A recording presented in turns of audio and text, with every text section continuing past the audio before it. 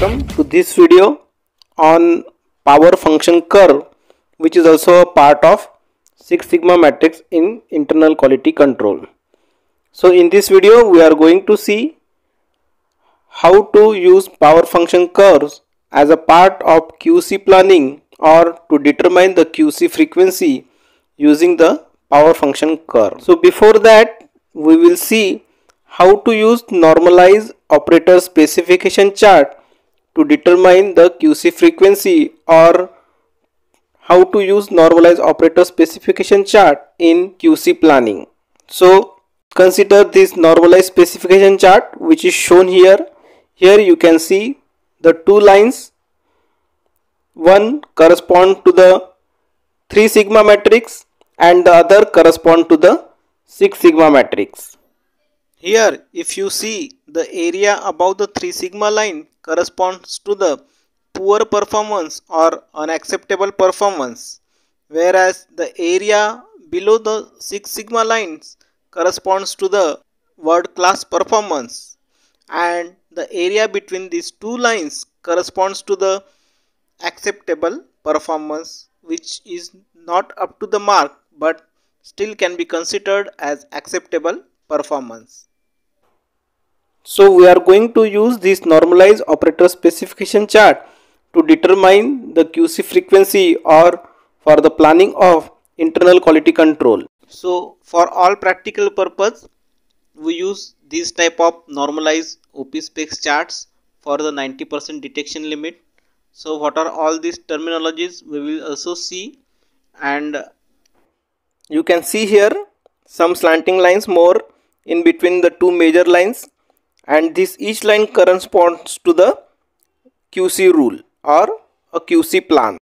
Here you can see the key which corresponds to the each of the line in this OP specs charts, and which will form a individual QC plan, individualized QC plan for our specific condition. So for this, let us consider the same example again, where the cholesterol, the medical decision limit is 200 mg per dl, total allowable error is 20 mg per dl, standard deviation is 4 mg per dl, and bias is 2 mg per dl. As per this, the x coordinate will be 20 and the y coordinate will be 10, as the calculation we have seen already. Now we have to plot these 2 points on the normalized operator specification chart. So draw a line from x coordinate which is 20 parallel to the y axis, and a line parallel to the x axis from the y coordinate. Here the intersecting point is the operator point for the cholesterol. So now for this operating point of cholesterol we need to find out the optimum frequency of QC runs as well as the rules which we are going to use for the QC planning. So for that purpose, let us see the key for this operator specification chart which we will use for this interpretation of this operating point. So now if you can see, this operating point falls between these two lines. So as per this first line, the number of controls required is 4 and number of runs required is 1, with a probability of false rejection will be 0.04 or 4%. And if you see the second line, number of controls required will be 2 and the number of runs required will be 1, with a probability of false rejection is 0.03 or 3%. For both the cases, the rule followed will be 2.5s. That means one control measurement exceeds plus or minus 2.5s limits is a rejection rule. So similarly, even for other analyte, operator specification point can be plotted on normalized operator specification chart, and the number of QC runs required and the number of QCs required with a probability of false rejection and rules which needs to be followed can be found out with the help of this key. Now let us understand in short what are the components of this key. So first of all, this N is the number of controls required, R is the number of runs required. If you see here, there is P with small f and R, that means the probability of false rejection of a QC run. And if you see this, these are basically the QC rules which needs to be followed for a particular line. Corresponding operator specification point lies. So now we will see about power function curve. How these power function curves are used for the QC planning and to determine the frequency of QC run with error detection and or false rejection of QC runs. Power function curves are basically QC selection tools where the probability of error detection is on the y-axis, whereas the size of systemic error is on the lower x-axis and the sigma quality is on the upper y-axis.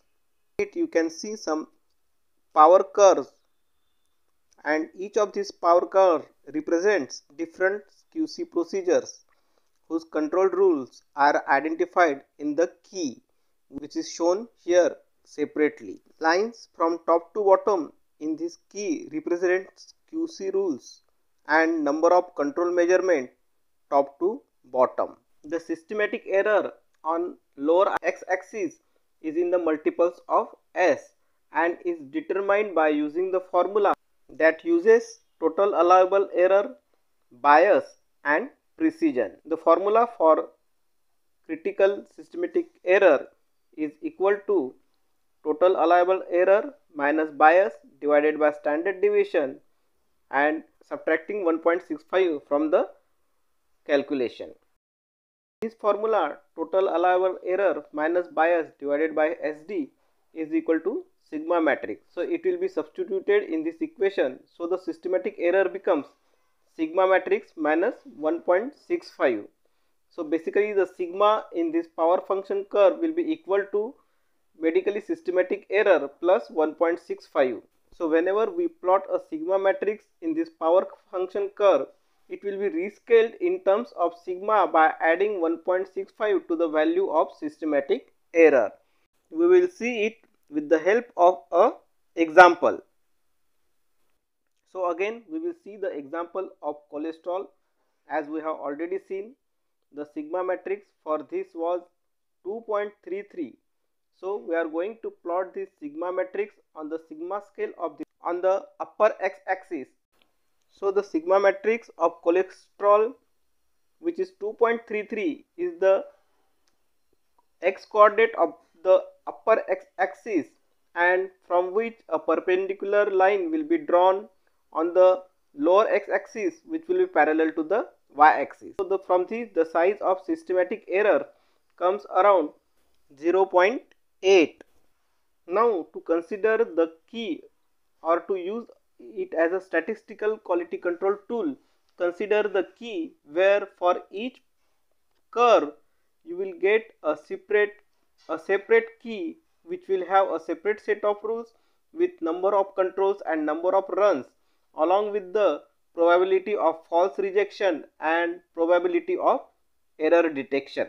So for the probability of false rejection, if it is 0.03, the probability of error detection can be found out by the intersecting point of power function curve with the vertical line which is drawn from the sigma scale on the upper x-axis up to the systematic error of the lower x-axis. So this will yield the probability of error detection 0.1. So this is how the power function curve are used to determine the probability of error detection as well as the probability of false rejections with the help of sigma matrices, which can be calculated from the total allowable error, bias and SD.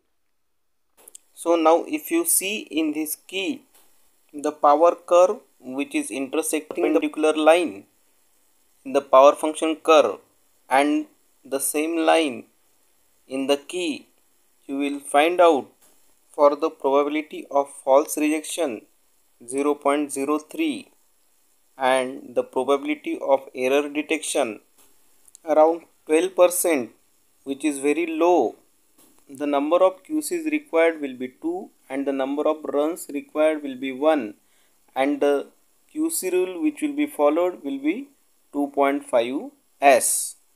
So this is how the power function curves are used as a statistical quality control tool to plan the QC, frequency, runs, and to determine the false rejection as well as the probability of error detection.